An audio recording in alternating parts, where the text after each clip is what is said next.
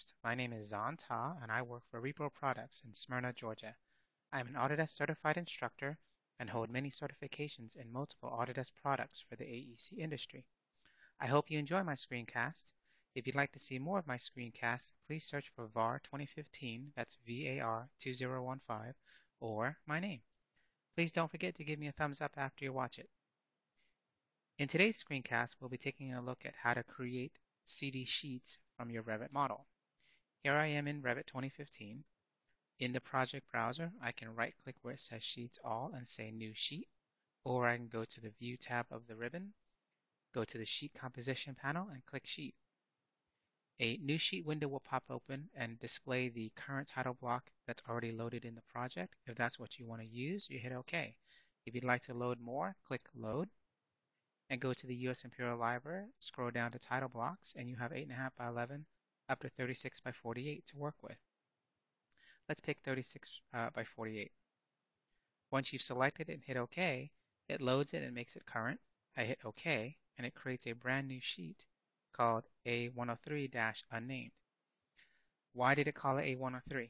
Because the last sheet that was made or modified was A102, so it remembers this and sequentially it goes to the next one. You can right-click and rename this whatever you want, for example A1, and call it Plans, and hit OK, and you'll see that it also changes down here.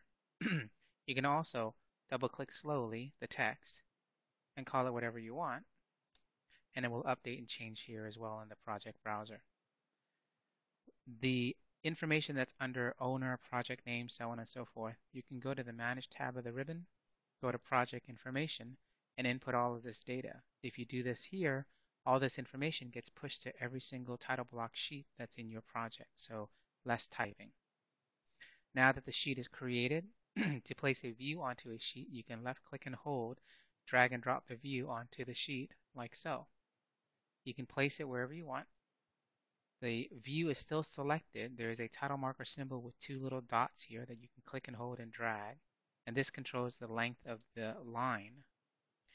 The view is still selected. You can actually change the name on the title and call it whatever you want, say Floor Plan, First Floor, and then if you see it'll change for you here, even though it still says Level 1 in the project browser.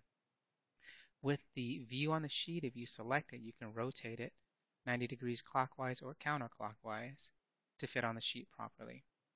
If you need to work within the view from the sheet, you can double click the view and it will open up and you can do whatever you need to do. For example, in the view control toolbar, putting things like shadow on, changing it to shaded, even changing the scale. And if you change the scale, everything updates accordingly. So let's leave it back at 8 so it fits nicely on the sheet.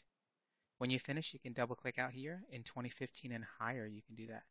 If you if you don't have 2015 or higher, you can right click and deactivate the view. If you go over to the project browser and expand the plus symbol next to your sheet, you'll see a list of views that are inside that sheet. If I make another sheet, it creates a sheet, says A102 unnamed, and I can drag and drop another view onto that sheet. If I want to take floor plan level 1 view and move it from 101 to 102, if I try to drag and drop level 1 view onto A1, it won't let me do it because it knows it's already there. If I need to, I can left click and hold the view here, drag and drop it here in the project browser. It'll rip it out of 1 and allow me to put it into 2, like so. If you need to delete a view, just select it and hit the delete key on your keyboard or hit the X here under the modified panel. If you're working with a project and has symbols such as section markers, callouts, annotation that's referring to you. So let's say, for example, I go create a section like that and go to that view. You can see what that section looks like. Let's go ahead and enhance that a little bit. And if I go to my sheet and take that section and drag and drop it onto my sheet like so, you'll notice that any annotation will cross-reference and update accordingly.